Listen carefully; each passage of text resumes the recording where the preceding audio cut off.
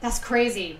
So, in your opinion, do you think the Amazon union effort is going to be successful? Yeah, I do. There's a lot of people who just been fed up with how they've been treated. They feel like they want more pay. Just better overall protection, especially job security. Like Amazon could drop you just like that. And, it's a very rough time right now. Coronavirus has been, took over the whole world. So a lot of people, are scared to lose their jobs. So, yeah. I will say this, many people, especially in my facility, would love reunion, but are they scared to step forward? Yes, because the stigma here is that this is a big city. This is New York City.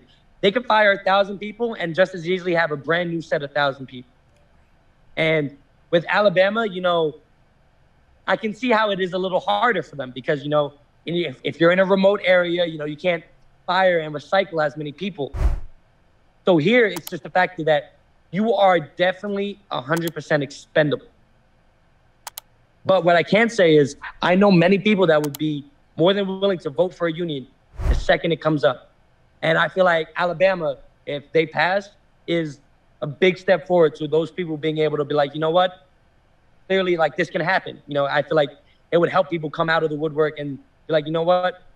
We can do this. Like, for most people, it's that they're afraid to lose their jobs. And literally, as I was going out to the protest, because I had worked a couple of hours that day, and then I put in my hours, and I clocked out, and I went across the street to participate in the protest.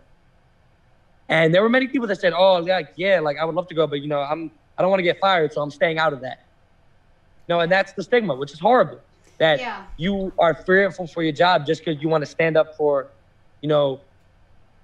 like for the pay cap, for unionizing, and it's just ridiculous that that's the way that people feel like they can't unite without being fired, or you're losing their income, which is horrible. It is horrible. It's really unfortunate, too, because we had much stronger unions a few decades ago, and they've been weakened more. And originally, for those unions to become the strength that they were mid-century, took a lot of effort. It took fighting. It took people absolutely losing their lives fighting for unions. So, yeah, it's ironic.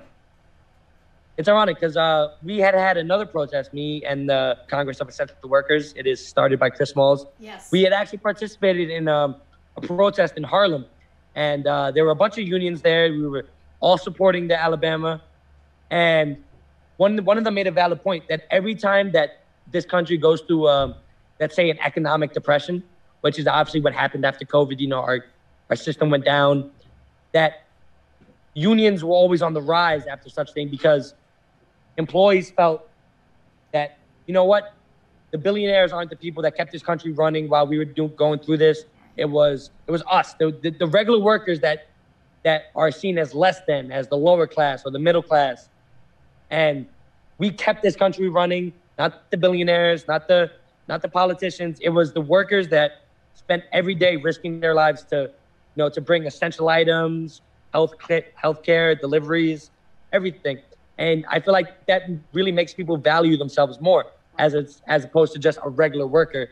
They're like, no, what I do for this country is essential.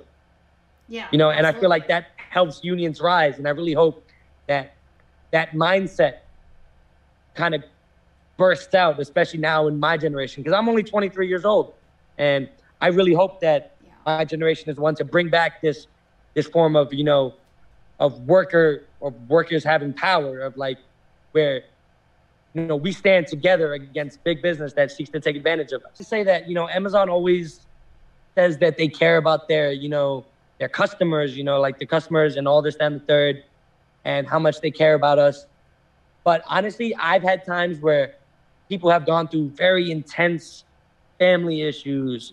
I even have a coworker of mine that struggles with depression. And one day she was at work and she was written up twice by the same manager. And she just started bawling there at her station. And it was just the fact that they didn't even seem to ask her like, hey, are you okay? Like, I'm not going to say that all managers are like that. There are many managers that are very kind, very caring. But as a company, as a whole, They do not care. If you have something very brutal going on in your life, something that is mentally just destroying you, like say you having depression, or, you know, being at Amazon can be a very taxing thing, both physically and emotionally. You feel very alone, you know, you're kind of isolated, especially the way that they want you to work, you know, and it's just insane that they don't really care as much as they say they do. Like, there are people that have physical pains from working there for so long, mental pains, you know, of just isolation and, you know, feeling alone. And they never seem to care about that. You could literally tell them that, oh, like, I'm feeling very depressed right now. Like, it's like, I don't feel like I just can't do this specific thing. And certain managers will tell you, like, oh, that sucks, but, you know, if you have time, you can go home. But if not, there's nothing I can do for you. Hope you enjoyed that last video. Hop on over to statuscoup.com, where you can sign up for our email list and become a member for as low as $5 to $10 a month. Membership is how we grow. That's statuscoup.com/join. And remember, join our email list so we can grow the revolution with you.